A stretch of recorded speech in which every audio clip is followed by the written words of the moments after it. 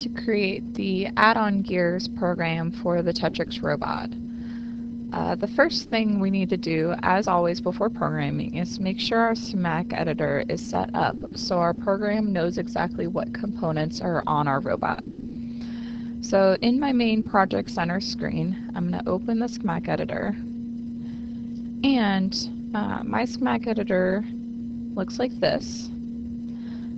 With my motor controller in port 1, I have an ultrasonic sensor in port 2, a light sensor in port 3, and a touch sensor in port 4. Connected to my motor controller, I have my DC motor, which I put as left wheel. My second port of the DC motor controller is my right wheel, making sure to reverse that wheel. And then I have a HT servo controller daisy chained to the motor controller with one Tetrix 180-degree servo in the servo port 1. So that is what my Schematic Editor looks like, and I'm going to save and close that.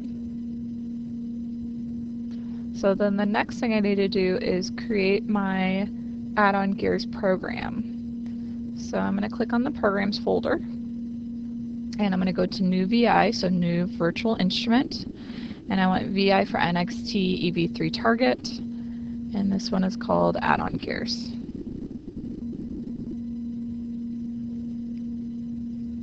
So I'm going to minimize my front panel. I don't need to work on that today. My block diagram is where I'm going to put all my programming. And the first thing we want to do is have our program run continuously. So I want to use a while loop. I'm going to right-click to pull up my functions palette and click the push pin to get it to stay. I'm going to go to Programming, Structures, and While Loop. So I'm going to drag out a while loop. Inside the while loop, I need to put a Screen Update Sub-VI block. So I'm going to go to my Functions palette and select a VI. And I want Screen Update Sub-VI. And if you have trouble finding your Screen Update Sub-VI block, please let your teacher know so that they can help you. The next thing I want to do is put in some programming function blocks. So I'm going to go to Programming, and I want to go to Numeric. And I'm going to put in a subtract and a multiply.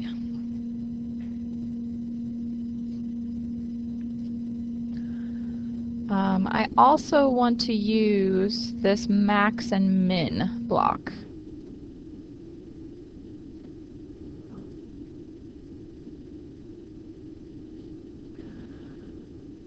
So I'm going to go ahead and also pull in from the programming menu. So I'm going to go Programming and Comparison, and I'm also going to pull in a less or equal to.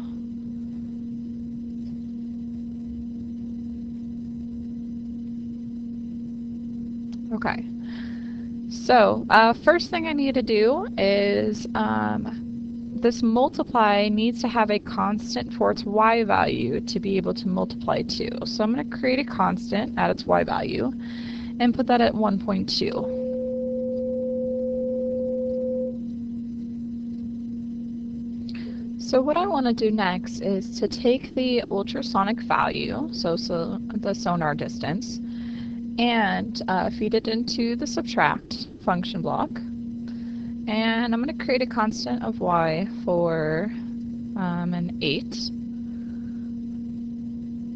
And then that is going to, so the result of that, x minus y, is going to go into the multiply. And that result is going to be multiplied by 1.2, which is going to go into the x part of my max and min block. So really what I'm trying to do in this program is to have the robot determine if it is 8 centimeters or fewer away from an object, and if it is, then it's going to stop the robot.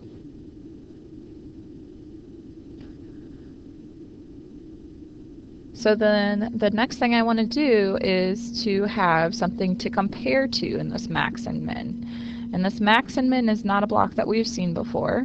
The max and min, if you notice, it will compare your x and y values and then returns the larger value at the top output terminal and the smaller value at the bottom output terminal. So it's really taking the x value in and the y value in. It's determining which is larger, and the larger one is going out the top and the smaller one is going out the bottom.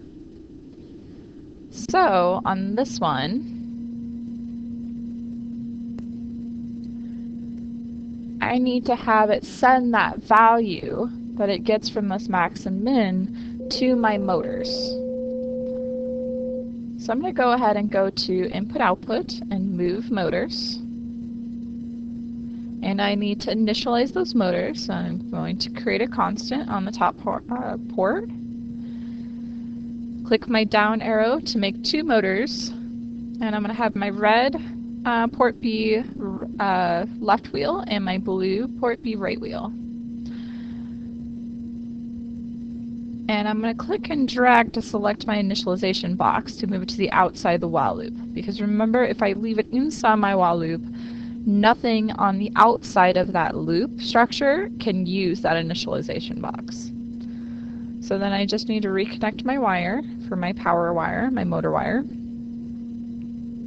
And as I said before, I'm taking the minimum value from this max and min, and I'm feeding that to the power of my motor. So that way it will gradually slow down my robot as it's seeing an object closer to it. So I'm going to connect that to my red motor, my left wheel, and then I want my blue motor to share that same power. So I'm going to connect those 2 wires together. And I have to have my max and min also have another value to compare it to. So I'm going to create a constant at the Y port. And I'm going to have this one be 100.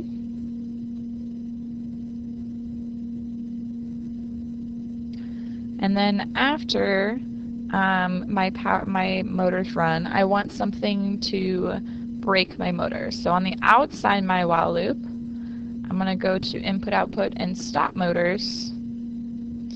And these motors are the same motors that I had earlier, the left and right wheel. So I'm going to connect to the power wire and make sure you do so outside the while loop. I'm going to connect my NXT wire to each function block to show the program the order that the program needs to be done in. And then right now I don't have anything stopping my while loop. I have nothing connected to my loop condition. So that's why I'm going to use this less than or equal to block. And that's going to take the sonar distance. So I'm going to take the sonar distance again. And that's going to go into the x value of my less than or equal to. I need a number to compare to, so I'm going to create a constant for the y part of 8. And then the result is x less than or equal to y, so true or false. That result, that Boolean value, is going into my loop condition. So it's determining when to stop my while loop. So now I need to make sure that I don't have a broken arrow up at run. If I did, I need to click on that and check my errors. Since I don't, I can deploy to my NXT brick. Now make sure that you're connected to your NXT and your robot center screen, so that way you can deploy. So I'm going to go ahead and deploy. And it says that I need to connect my device, of course. So I'm going to turn my device on, my NXT. And when I deploy, it says, warning, numeric type may lose accuracy. And if I double click it, it shows me exactly where it's looking at for the accuracy. So if you notice, there's a difference between this yellow wire, which is still a data wire, but it is a 64-bit real number. So real number meaning any number, positive, negative, decimals, everything, with a 15-digit precision. The blue wire is still a data wire, but it's an integer. So that means positive and negative whole numbers only, so no decimals. So that's the only difference between these two wire colors, the yellow and the blue. They're both data wires. And so our error just says that numeric type may lose accuracy because it's going from an integer to a real number, so a whole number to a decimal.